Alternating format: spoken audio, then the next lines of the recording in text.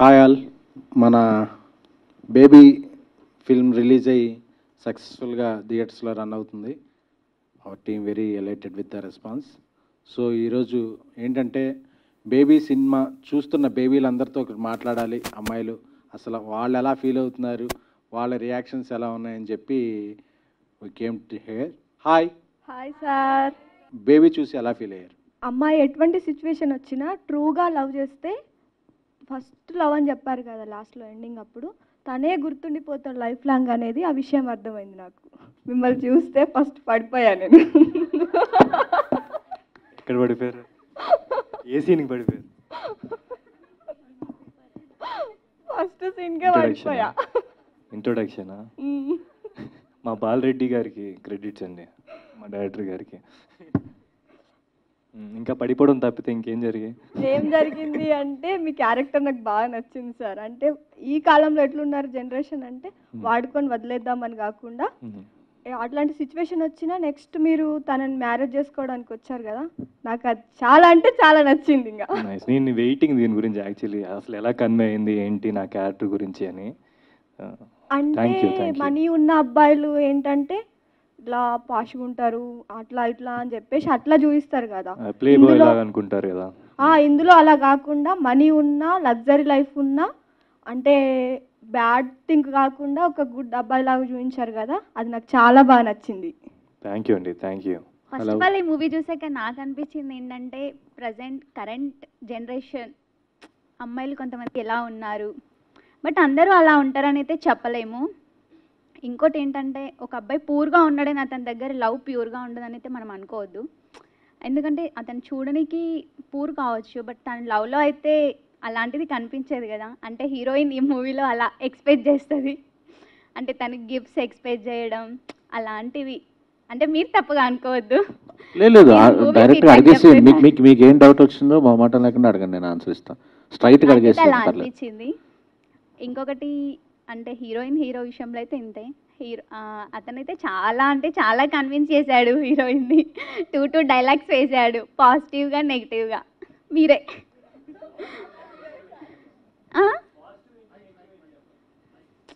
అంటే మీరు ఒక గిఫ్ట్ ఇస్తూ తను తీసుకోదేమో అనుకుంటూ తన వేలో పాజిటివ్, అంటే తను మిమ్మల్ని రాంగ్ అనుకోకుండా అట్లా ఒక డైలాగ్ వేశారు.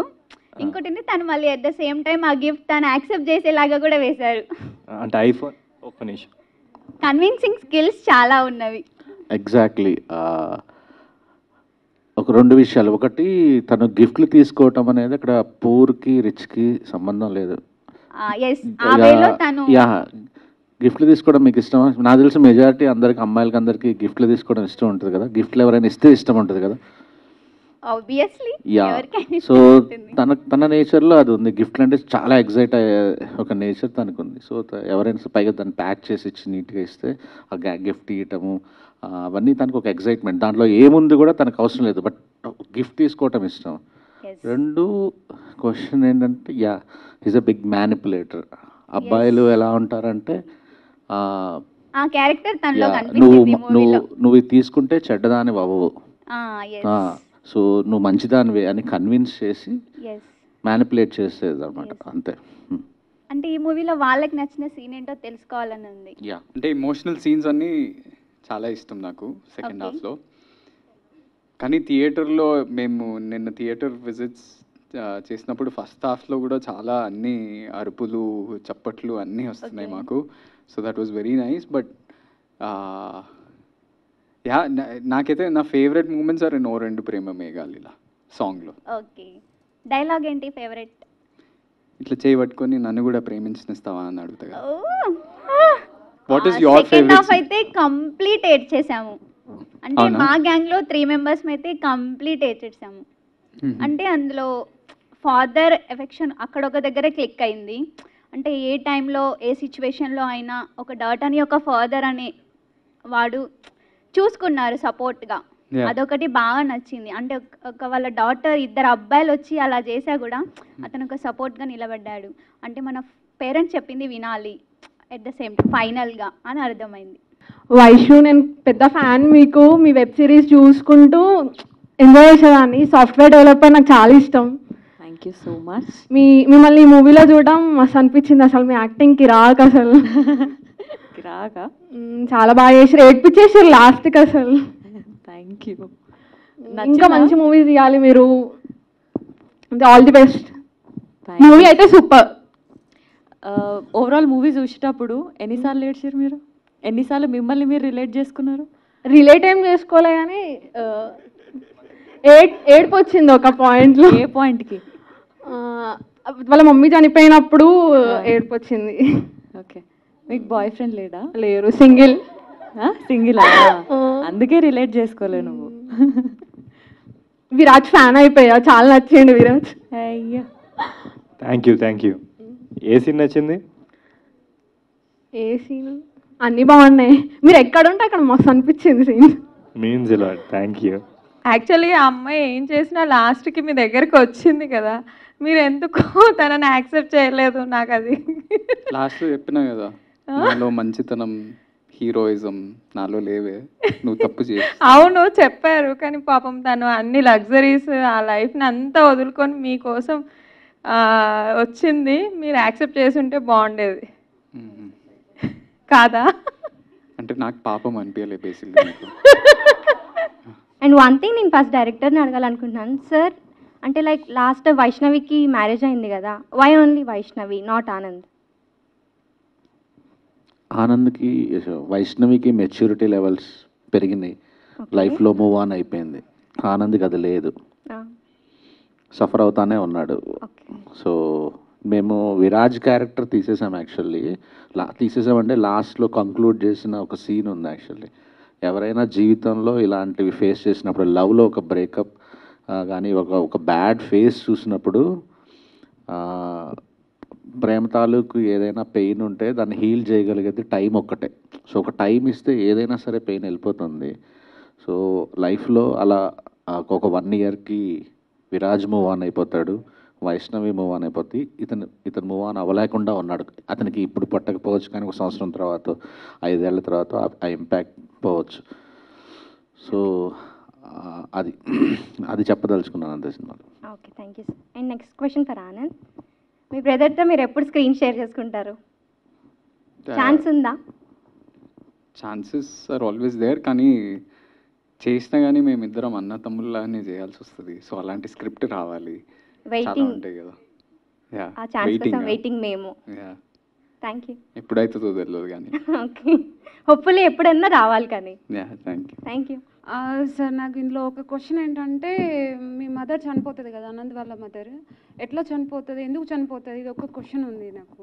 అంటే చనిపోయిందంటే చనిపోయింది, ఇంకా అన్ని డీటెయిల్స్ ఇప్పటికే 2:52 ఉన్నారు కదా, అవన్నీ కూడా చూపించాల్సి వస్తే ఇంకా 3 అవుతుంది.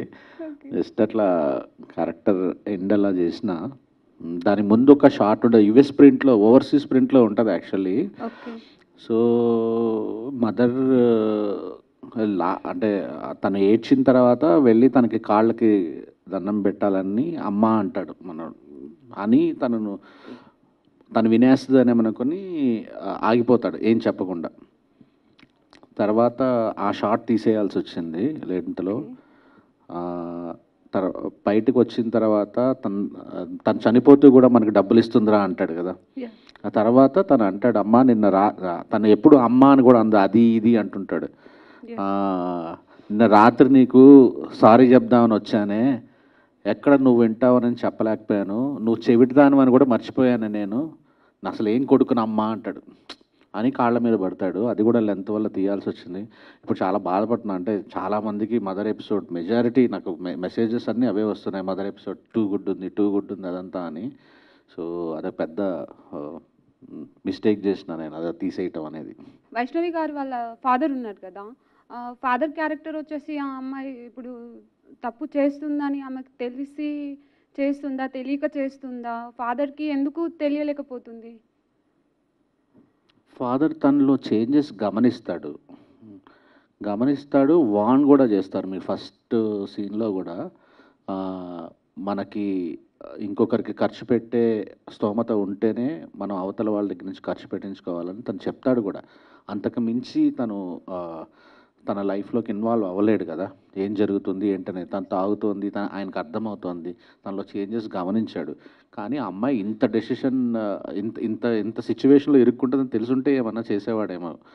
బట్ స్టిల్ నాకు తెలిసిన ఫాదర్స్ ఎవరైనా సరే, ఫాదర్స్ కానీ మన పేరెంట్స్ కానీ, మనం ఒక తప్పు చేసినా ముందు వెనక నిలబడతారు. ఫస్ట్ నువ్వు భయపడకు, ధైర్యంగా ఉండ అంటారు.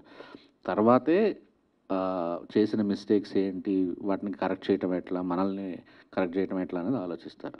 సో క్యారెక్టర్ అలా ఫినిష్ చేశాను. యాక్చువల్లీ ఈ మూవీలో ఒక మోరల్ ఏంటంటే, ఎట్ ఫైనల్ మనం ఎట్ లాస్ట్ పేరెంట్సే దెల్ బి తోడుగా, అంటే మనం ప్రియారిటీ మనం బాయ్ ఫ్రెండ్ గర్ల్ ఫ్రెండ్ వీళ్ళకి ఎక్కువ ఇస్తాం.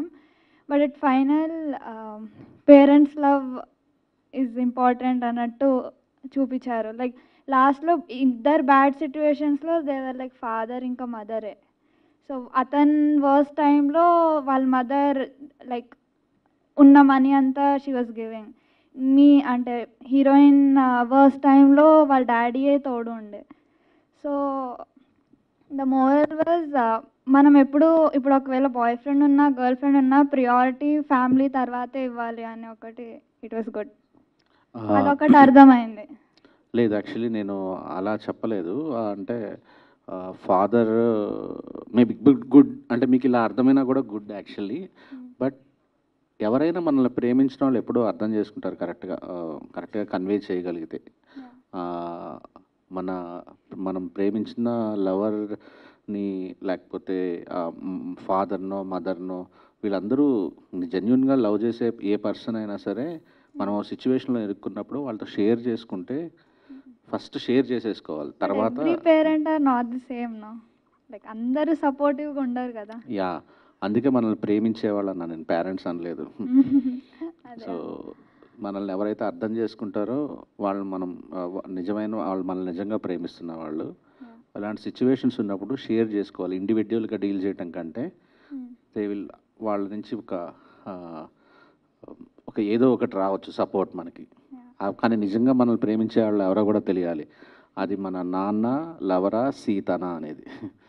సో సీత లాంటి వాళ్ళ సలహాలు తీసుకోకండి.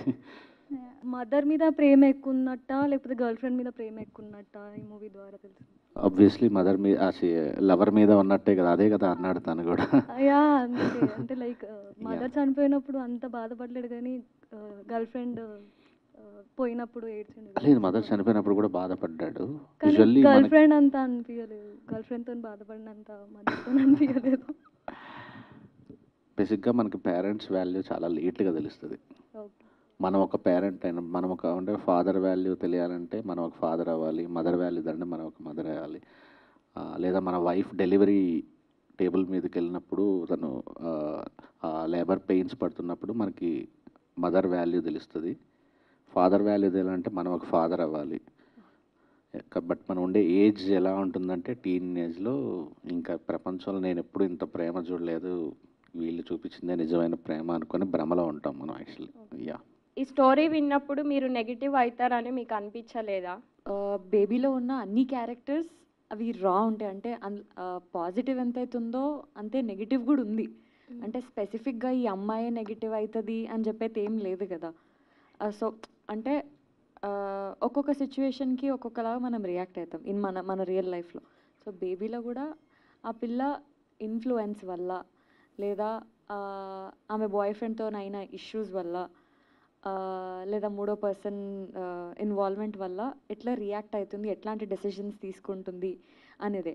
ఆ అమ్మాయికి అప్పుడు అర్థం కాదు ఆ పిల్ల కరెక్ట్ చేస్తుందా రాంగ్ చేస్తుందా ఏంది అని కూడా అర్థం కాదు. For me I didn't feel anything అంటే రాంగ్గా కన్వే అవుతుంది అని చెప్పి ఏం లేదు. It's all clear and reality ఉంది కదా. మీకెవరికైనా ఈ సినిమాలో వైష్ణవి క్యారెక్టర్ ద్వారా ఉమెన్ని కించపరిచినట్టు ఎవరికైనా అనిపించిందా? లేదు సార్, ఏంటంటే ఇప్పుడు ఉన్నది చూయించిర్రు మీరు, ఇప్పుడు నడుస్తుంది అది తప్పుగా అనట్లేదు నేను. అదేంటంటే ఒక అమ్మాయి కొన్ని సిచ్యువేషన్లలో ఎలా ఉండాలి, ఎట్లా అంటే ఫేక్ ఏది కరెక్ట్ ఏది, మన పక్కన ఉన్న వాళ్ళు ఏం చెప్తున్నారని నిజాలు తెలుసుకొని ఉండాలి అనేది మీరు చూపించారు, నాకు అది అర్థమైంది. Thank you. ఇంకెవరికైనా అనిపించిందా?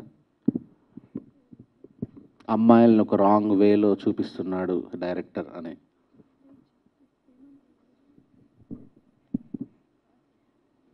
ఎవరికి అనిపించలేదా? Thank you.